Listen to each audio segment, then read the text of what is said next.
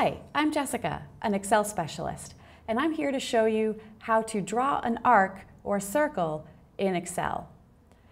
So, unfortunately, using a straight formula to draw a circle or an arc is impossible in Excel. There are some solutions. First, you can always make a chart, and if you choose a scatter chart, when you add your data in, you're going to see the points are all scattered. And through a complex process, you can create a formula that will make some circles. It's really difficult. So the easiest way to do it is simply to go to Insert, pick one of these great shapes. If you're looking for an arc, there's a couple of options.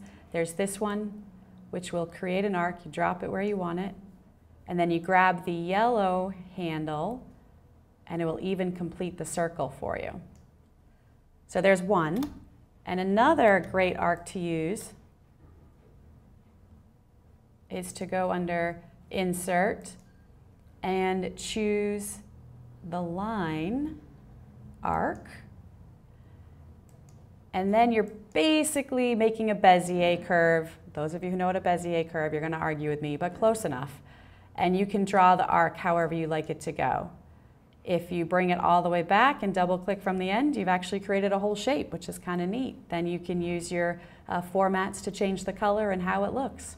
So I hope this helps make some arcs and circles using Excel. Thanks for watching.